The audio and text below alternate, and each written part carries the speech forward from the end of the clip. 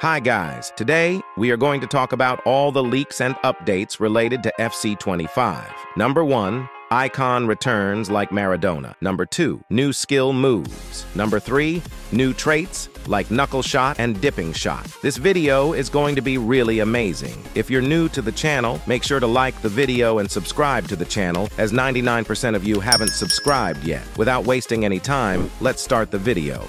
Number 1. As you can see, Icon Chronicles is making a return.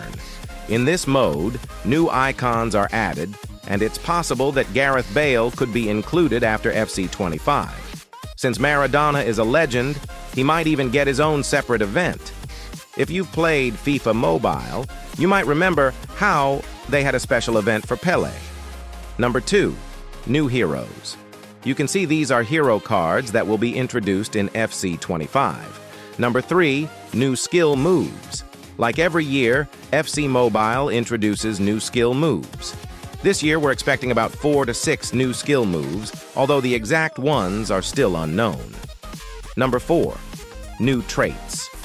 Currently, FC Mobile doesn't have any really good shooting traits like knuckle shots, dipping shots, or Rabona moves. EA seems to be focusing more on consoles and PCs rather than improving these for mobile.